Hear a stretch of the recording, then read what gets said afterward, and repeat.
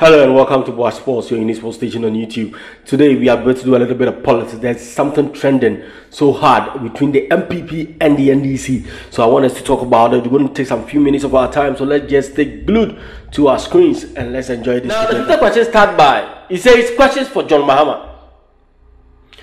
Questions for John Mahama. So it says questions for Mahama. I have just read questions posed to me by former President Mahama. I would have thought he would be man enough to face me in a one-on-one debate for the Ghanaian public to assess our respective policies. You see, all this while Bawumia is pushing the agenda that Mahama should come for a debate, and Mahama is saying that he is not fit to debate him. So it's like, then that is where the debate side comes in. And he says that achievement, respective policies, achievement and vision. He should not hide behind these flimsy, so he called the 5 questions flimsy questions, and he says to avoid a debate, come to a debate and I can ask the moderator to ask me these 5 flimsy questions, but I have many more substantive questions for him. So I have so many substantive questions for him. So this is where the questions comes in. Number 1, Eeii Asem ooo. He says, can you name any broad-based social intervention policy that you implemented as in Ghana as president? He said one. Just mention one broad-based intervention. Hey, before the intervention, so he are trying to say that NDC with John Mahama did not even bring out even one implementation, broad-based implementation, because they can boast of 3 SHS, but NDC cannot even boast of even one. That's number 1. Number 2, why did you run adverts against 3 SHS? So apparently Mahama did an advert or paid for an advert against 3 SHS. So he's asking why did you run an advert against 3 SHS? Another question, UCC questions. And he says that if you think your economic management was so good, how come we experience more than 4 years of doing so under your government? Eeii Asem ooo. He says that if your economic was good, so why did we experience dooms? That's number 3. Number 4, why did the banking sector almost collapse under your government? Number 4. Number 5, why did you cancel teacher training allowance? I remember it was cancelled and they campaigned with it when they were coming to power that they will restore it. Yes. And number 6 says that why did you cancel nursing training allowance? Another one again. So teachers and training allowance was cancelled and they are asking why did you cancel it? And he says that why did the National Ambulance Service virtually collapse under your government? Is that why was your government unable to create even a quarter of the jobs that your government has created? Again, why was your government unable to create even a quarter of the jobs that our government? So it means that the MPP has created more jobs that the MDC couldn't even create a quarter of it. And he said that how many nurses, teachers, police officers, immigration officers, and 7 personnel did you recruit as president? Hey, why did you implement the 3-month pay policy for teachers under the government or under your government? So he's saying that for teachers he implement 3-month pay, so you work for like 2 years and you pay only 3 months. Okay. So number 11 says that why did you cancel the car import duty waiver for teachers and nurses? So there was a waiver for teachers and nurses, but chairman cancelled it. Okay. Number 12, why was average agriculture growth under your government 2.9%, less than half with it's under our government?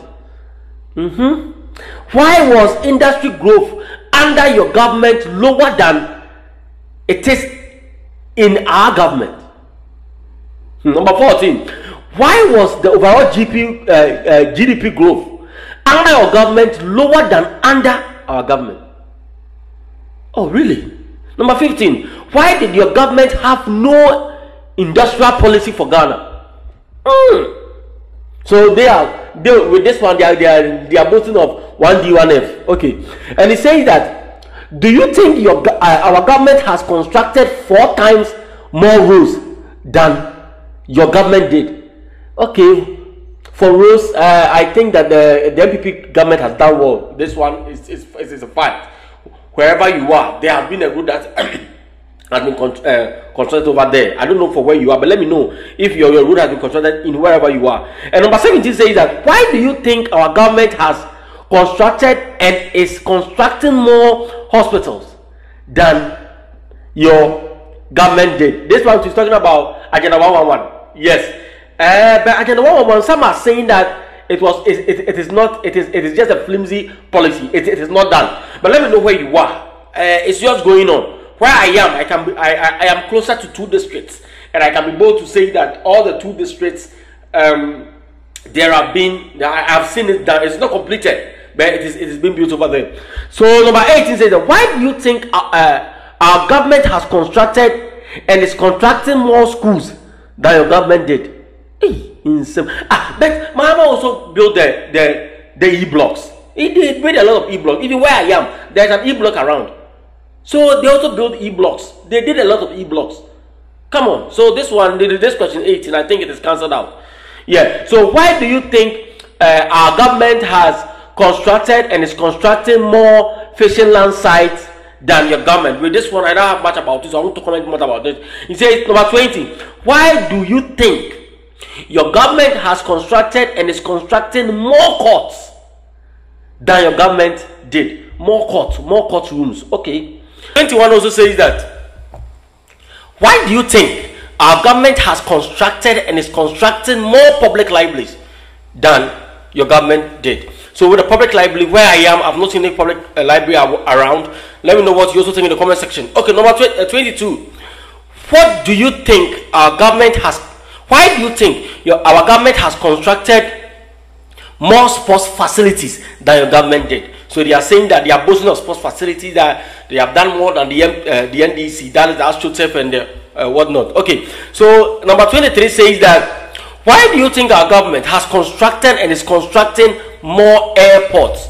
So with the airports, I can say that they completed the one at the Kumasi. They made it an international airport, and also the Cape Coast one is being under construction. So that's what I know. Okay, so number 23, you say that, why do you think our government has constructed and is constructing more airports? Okay, we have done that. 24, why do you think our government has constructed and is constructing more more TVET institution than our government did? So TVET, you said that they are equipping more of the TVET school. You say that, why do you think our government has constructed and is constructing more interchanges? More interchanges, we know that Mahama did the Dubai, that's a circle. I don't know for any other interchange that they have done. So let me know in the comment section if you know of any. 27 says that, why do you think our government has constructed and is constructing more sanitation facilities? I don't know of this one. I can't say much about it, but let me know in the comment section if you have any idea about the sanitation that they are doing in your area. Number 28 says that, talking about recycle plants, says that, why do you think our government has constructed and is constructing more waste recycle plants than your government did? Why do you think our government has improved 70% of more scholarship, provide 70% more scholarship to students than your government did? So they are saying that they are giving 70% more than what they did. Okay, number 30 says that, why do you think our government has constructed and is constructing more infrastructure in the Kuzongo communities than your government did? Okay, so if you know you are in a Zongo and there's a facility going on, let me know. It says that, why do you think our government has provided more vehicles and equipment to the security services than your government did? So it's talking about vehicles given to police and okay, so we've seen pictures that they have equipped them with so many equipment. Okay, so 32. So why do you think our government has constructed and is constructing more hospitals than your government did. Hospitals, we know that Agenda 111 is here and it is giving some districts more hospitals. Where I am now, I'm close to 2 districts, and I can boldly say that all the 2 districts are Agenda 111 is going on. It's not completed yet, but it is going on. Number 33 says that how come your government was unable to issue a significant amount of national identity card?